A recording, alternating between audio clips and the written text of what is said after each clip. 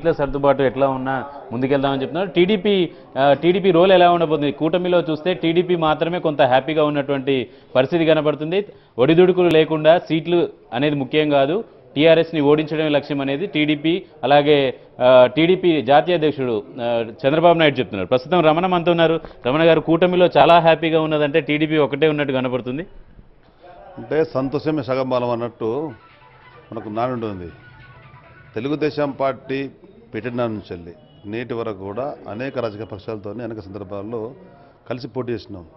సరే అనుకూల ఫలితాలు వచ్చినాయి, సరే వ్యతిరేక ఫలితాలు వచ్చినాయి. ఏదేమైనా కానీ ప్రజాకోణంలో పనిచేసినాం కనుక అత్యంత అనుభవం ఉన్నటువంటి పార్టీగా గతంలో ప్రభుత్వ పాలకులుగా ఉన్నాం, ప్రతిపక్ష పార్టీగా పనిచేసినాం. ఇవన్నీ ఒక అలయన్స్ అనుకున్నప్పుడు భావస్వరూపమైన పార్టీలో కలిసి పనిచేస్తున్నప్పుడు ఉండడం సహజం కనుక ఇప్పుడు తెలుగుదేశం పార్టీ ఉన్న అనుభవాన్ని రంగరించుకొని అన్ని పక్షాలతో మాట్లాడి ఎన్నికలు పోతుంది. అదేవిధంగా ఈ ఎన్నికల అత్యంత ప్రాధాన్యమైనటువంటి అంశంగా తెలంగాణ రాష్ట్రం ఏర్పడుకున్నది సబ్బండ వర్గాల ఆకాంక్ష నెరవేరాలని చెప్పాను. అనేక ఏళ్ళ ఉద్యమం ఫలితం వచ్చినటువంటి తెలంగాణ రాష్ట్రం ఒక కుటుంబ చేతిలో బందీ అయింది కనుక ఆ బందీ అయినటువంటి తెలంగాణ విముక్తి కలిగించాలనేది మా ప్రధాన కర్తవ్యం. దానికి తోడు ప్రభుత్వ పాలకులుగా ప్రభుత్వ ఫలాలు పేదలకు అందించినటువంటి వాళ్ళు పేదలు కాకుండా పెద్దలో దోచిపెట్టినటువంటి పరిస్థితి ఉంటుంది. ఈ దోపిడీ ప్రభుత్వం అంతమొందించాలా, దుర్మార్గమైన అంతమొందించాలా, ఈ కుటుంబ పాలనకి విముక్తి కలిగించాలనేది లక్ష్యంతో ముందుకెళ్తున్నాం.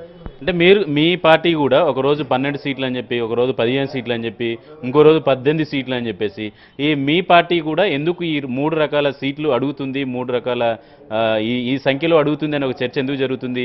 మీ పార్టీ నుంచి ప్రధానంగా కాంగ్రెస్ నుంచి ఏం డిమాండ్ పెట్టారు? మొదటి నుంచి వెళ్ళి తెలుగుదేశం పార్టీ ఎన్టీఆర్ భవన్లో భావసరకుతున్న పార్టీలతోని 4 ఏళ్ల కేసీఆర్ ప్రభుత్వ ప్రజా వ్యతిరేక పాలన పోరాడినటువంటి పార్టీలతో సంప్రదించాలా, కలిసికట్టుగా ముందుకెళ్లాలా, ప్రజాకోణంలో పనిచేయాలా, నిస్వార్థం చేతగా ముందుకెళ్ళాలని చెప్పని అందరం అనుకున్నాం. అందులో తెలుగుదేశం పార్టీ అనుకున్నది. దానికి అనుగుణంగానే సీట్ల సర్దుబాటు అని చెప్పన్నాం. ఒకరు ఇచ్చేవాళ్ళు ఒకరు తీసుకునే వాళ్ళు కాకుండా ప్రధానంగా తెలంగాణ ఇచ్చినటువంటి పార్టీ కాంగ్రెస్ పార్టీ ఉంది. కాంగ్రెస్ పార్టీ దగ్గర రాలేకపోయింది. ఆ పార్టీ పెద్దన్న పాత్ర వహించడానికి అర్హత ఉందని భావించి వాళ్ళకు పెద్దన్న పాత్ర ఇచ్చినాం. దానికి అనుగుణంగా మేము అందరం కలిసి పనిచేస్తున్నాం. సర్దుబాట్లు ఉన్నప్పుడు ఏ ప్రాంతంలో అనుగుణంగా ఆయా సమస్యలకు అనుగుణంగా అన్ని కోణాలలో సర్దుపేసుకోవడం సహజం. పోటీ చేయడం ఒకటైతే పోటీ చేసినటువంటి పార్టీలను కలిసి ఫలితాలు రాబట్టుకోవడం మరొకటి. అంటే మీ పార్టీకి సంబంధించి ఒక చర్చ జరుగుతుంది. హైదరాబాదు, నిజామాబాదు, నెక్స్ట్ పాలమూరులో 2 సీట్లు ఇస్తే సరిపోతుంది అని చెప్పేసి టీడీపీ సింబల్ మీద తెలంగాణలో ఎక్కడైనా పోటీ చేస్తే ఇబ్బందికరమైనటువంటి పరిస్థితి ఉంది కాబట్టి కాంగ్రెస్కి సీట్లు ఇవ్వాలి అని, ఎక్కువ సీట్లు ఇవ్వాలి అనేది ఒక చర్చ కూడా జరుగుతుంది. ఆ చర్చ మీ దాకా వచ్చిందా? కాంగ్రెస్ పార్టీ ప్రధానంగా అదే అంశాన్ని చెప్తుంది. తెలుగుదేశం పార్టీ పొత్తులతో ముందుకెళ్తా అన్నప్పుడు పత్రికలలో కొన్ని పతాక శీర్షికలు రాసినారు. 25 సీట్లు అదే అంటే వాళ్ళు మాట్లాడే మాటలతోనే మేము బేచేసుకొని పోము. మా ఆలోచన విధానం ఏ విధంగా ఉంది, ప్రజలలో మాకు ఏ విధమైన అంటే అధ్యక్షుల హోదాలో పట్టు విడుపులు ఉండాలి అని చెప్తారు. కానీ క్షేత్రస్థాయిలో ఇప్పుడు మీరు షేర్లింగంపల్లి ఉంది, పటాన్ చెరువు ఉంది, అలాగే రాజేంద్ర నగర్ ఉంది, మిగతా కూకట్బెల్లి ఉంది. ఈ నియోజకవర్గాల్లో మీరు కావాలని చెప్తున్నారు. ఈ 3 ఒకే చోట ఉన్నాయి, మీకు ఇవ్వలేము, మాకు ఒక సీట్ ఇవ్వని చెప్పేసి కాంగ్రెస్ అడుగుతుంది. రాజకీయ రాబందుల తరైనటువంటి కేసీఆర్ ఫ్యామిలీ వల్ల ప్రతిపక్ష పార్టీల గొంతు నిలపాల లేకుండా చేయని ఒక దుర్మార్గమైన ఆలోచనతో తెలంగాణ రాష్ట్రం జరిగింది. ప్రతిపక్షాలను ప్రత్యర్థించకుండా ప్రతిపక్ష శత్రువులు వచ్చినటువంటి కేసీఆర్ కుటుంబం వల్ల అన్ని పార్టీలు ఏదో విధంగా ఇబ్బంది పడ్డాయి.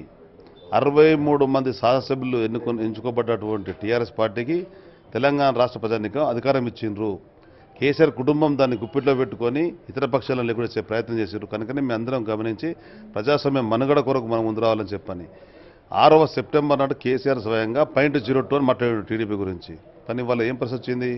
టీడీపీని మాట లేకుండా పలుకు లేకుండా టీడీపీ పేరు చెప్తేనే ఉలికిపడే పరిస్థితి కేసీఆర్ కుటుంబంకి వచ్చింది. కనుక తెలుగుదేశం పార్టీకి కూటమిని అంతా చంద్రబాబు నాయుడు వెనుకుండి నడిపిస్తున్నట్టుగా నిజమేనా? కేసీఆర్ కుటుంబం మాటలు జనం నింపరిస్తలేరు కనుక వాళ్ళు ఏం మాట్లాడినా కానీ విలువ లేనటువంటి విషయం. మేము అందరం కూడా అనుభవించినటువంటి వాళ్ళం. ఆఖరిగా చెప్పండి, టీడీపీకి ఎన్ని సీట్లు ఇస్తే సాటిస్ఫై అవుతుంది? సీట్లు ఎవరు ఇచ్చే తీసుకునేది కాదు. సీట్లు అనేది అంటే అందరం సైతికతో ముందుకెళ్తాం. దాని గురించి ఎవరికి అభ్యంతరం లేదు. సీట్లు అనేది అత్యంత ప్రధానం కాదు. ప్రజలకు పనిచేయాలా, ప్రభుత్వ పాలన పిలకందాలా, దుర్మార్గ పాలన చరమగీతం పాడాలా.